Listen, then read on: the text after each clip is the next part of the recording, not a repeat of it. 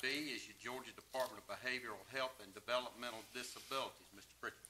Mr. Chairman and Commissioners, as I indicated yesterday in our work session, recent changes in the legislation submitted that regards the behavioral health development of disabilities appointments now allows and also encourages the role of elected officials in serving on this board. Commissioner Evans has expressed an interest in fulfilling that position, and you now have that before you. Okay.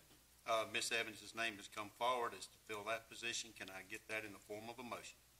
Mr. Chairman, I move that we appoint Commissioner Evans to the Georgia Department of Behavioral Health and Developmental Disabilities. Okay. Are there any other names to come forward? Okay, we have Ms. Evans' name. Do I have a second on Ms. Evans? Second. We have a second.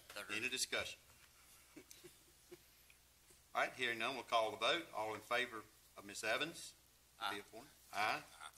Any opposed, like sign. Hearing none.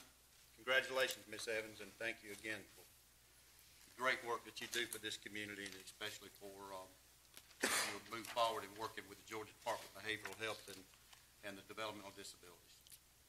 Okay, well.